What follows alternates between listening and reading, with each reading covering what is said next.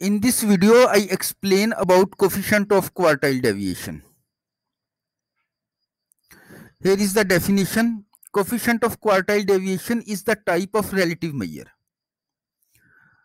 The coefficient of quartile deviation is a type of relative measure of dispersion and is used to describe the spread of data. Its formula is Q3 third quartile minus Q1 first quartile over third quartile plus first quartile. This is pure number and is used for comparing the variation in two or more data sets.